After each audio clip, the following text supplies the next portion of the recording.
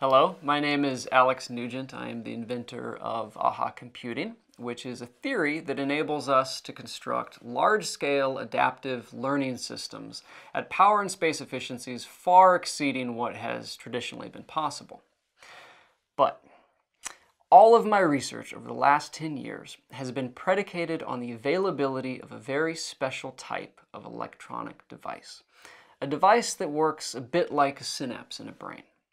And while many people over the last 50 years have recognized the need for such a device, until now, it hasn't truly been available. That's why I am extremely excited to introduce to you my new development partner, Dr. Kris Campbell. I'm Kris Campbell. I'm an associate professor at Boise State University, and my research focuses on a device we call the Memristor.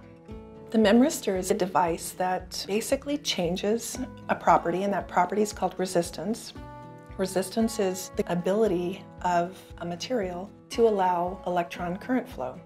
The great thing about a Memristor is you can change this resistance and keep it in that state, change it again to another state, change it to another state, put it back to the original state. And if you think about it, you can actually imagine so many applications for a device where you can utilize this change in resistance. Our computers have advanced tremendously over the last 40 years, taking the same basic idea and just making it smaller and faster and smaller and faster. But our technology is plateauing. So whenever we hit up against a barrier, as we are now, we kind of naturally wonder, well, what can we do differently? The wall that we're coming up against with the current technology is one where we use memory bits that are either a 0 state or a 1 state. They're one thing or the other. And we're trying to get as many memory bits into as small of an area as possible, and we're reaching the fundamental physical limitations of being able to put them in a smaller and smaller size at higher and higher density. We just can't go any further.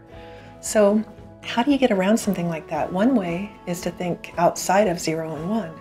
Maybe memory is the resistance value. What if you can make a resistor that's continuously variable? We've got this new device that can be a new memory with all these states available. Let's use it differently. And that's where people like Alex are going, thinking of completely different platforms and different ideas. A memristor adapts as energy flows through it. It gives you a new type of intrinsically adaptive hardware. So what we need to do is take this device and put it into our electronic systems and create new computers that adapt as they're used. The easiest way to integrate memristors with an existing integrated circuit technology is to apply it in the processing at the very end. So we call this back end of line. Front end of line is all the CMOS. Back end of line is applying exotic materials or different processes for a specific application. So what we do is we deposit these memristive materials, maybe taking 4 or 5 processing steps in terms of layers, etch them, and at the end, you've got your memristive devices on the top of your integrated circuit, and everything works beautifully.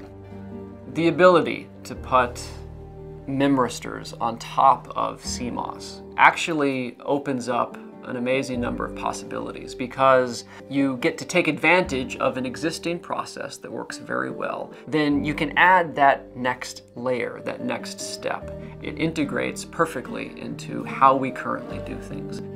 I've been working on these memristive devices at Boise State for almost 10 years. So we've learned so much about the materials and how they respond and how you can change them to get them to behave certain ways that you can quickly make your test structure, put the material on it, and see how it works. Does it work like you thought it would?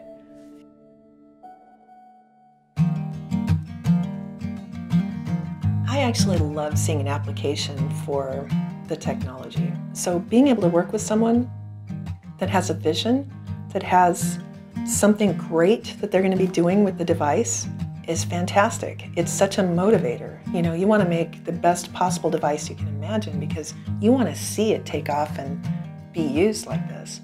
It's one thing to be curious and to wonder about what you can do. And it's an entirely different thing to hold it in your hand and probe it and test it and burn it out and get another one and fiddle and tinker. You need that process in order to make technology. That's the process of learning. That's how we innovate. You know, I think that the next thing would be to really make devices accessible to everyone. They're really there, and that's really what you want. This is an amazing time. It's an amazing time to be curious, because at no other point have we had access to the tools that we have access now. So stay tuned. I'll let you know what's next.